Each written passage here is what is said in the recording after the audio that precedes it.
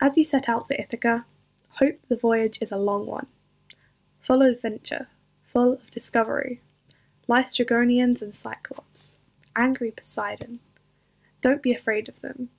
You'll never find things like that along your way as long as you keep your thoughts raised high, as long as a rare excitement stirs your spirit and your body. Laistrygonians and Cyclops, wild Poseidon. You won't encounter them unless you bring them along in your soul, unless your soul sets them up in front of you. Hope the voyage is a long one. May there be many a summer morning when, with what pleasure, what joy, you come into harbour scene for the first time. May you stop at Phoenician trading stations to buy fine things, mother of pearl and coral, amber and ebony, sensual perfumes of every kind, as many sensual perfumes as you can.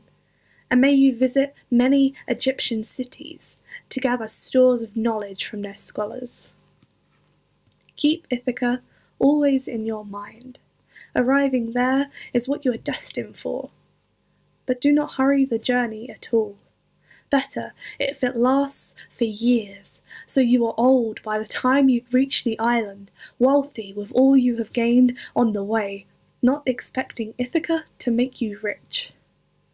Ithaca gave you the marvellous journey. Without her, you would not have set out. She has nothing left for you now.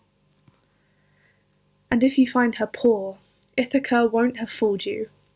Wise as you will have become, so full of experience, you will have understood by then what these Ithacas mean.